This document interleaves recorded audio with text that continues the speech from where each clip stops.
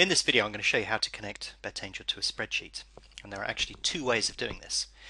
Most people are familiar with the Excel tab on BetAngel, but most people don't realize that there's two ways of connecting to a spreadsheet, and one of them uses this tab and the other one doesn't, and I'm going to explain the difference between the two and how to connect to a spreadsheet.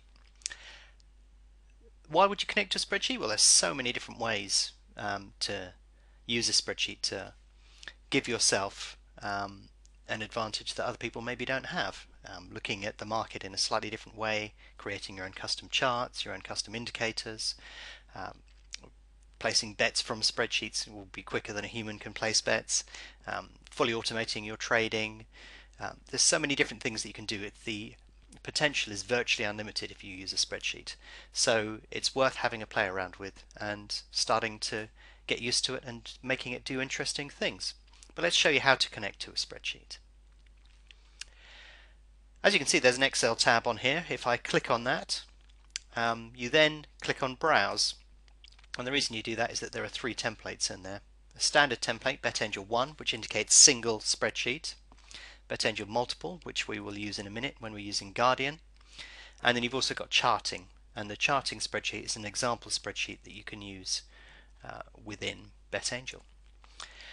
So if we click on BetAngel 1 and we click on Open Workbook, what that will do is open the workbook for us and bring up Excel. So you can see here it's brought up Excel and there's nothing there. But on the main BetAngel screen you can see that there is information there. So in order to get that information across to the spreadsheet, you just click Connect. And when you click Connect, all of a sudden the BetAngel spreadsheet has all of that information in there.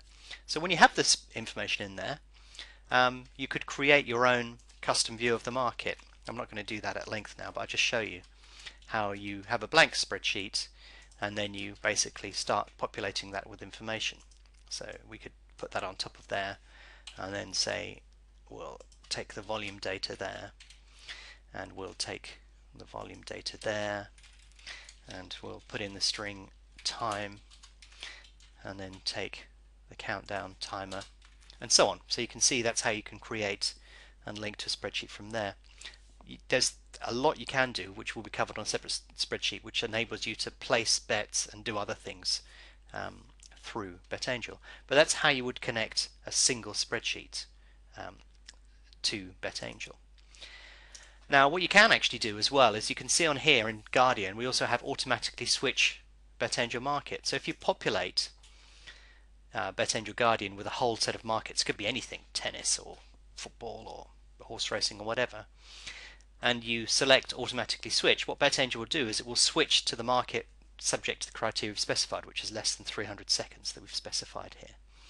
So what that actually does is it automatically switches that spreadsheet over at 300 seconds or so, and you can see all the information's updating on our custom view of the market.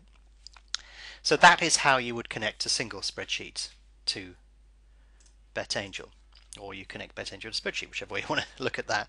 Go to Excel, select BetAngel 1, open the workbook and connect, and then you can start playing around with the market data and the spreadsheet at that point. So that's how you connect one market to a spreadsheet. What I'm going to show you now is how to connect many markets onto one great big workbook, and to do that we need to use Guardian. So we need to disconnect what we've done already, so I'm going to disconnect the existing worksheet and close the workbook down, and we're back to a situation where BetAngel is not connected to a spreadsheet at all. If we go over to Guardian now, we can start working within Guardian. Now you can see the markets that we've populated are in there already. What I'm going to do is just get rid of those as well, because what I'd like to do is have a look at a soccer match. So if I go forward a few days,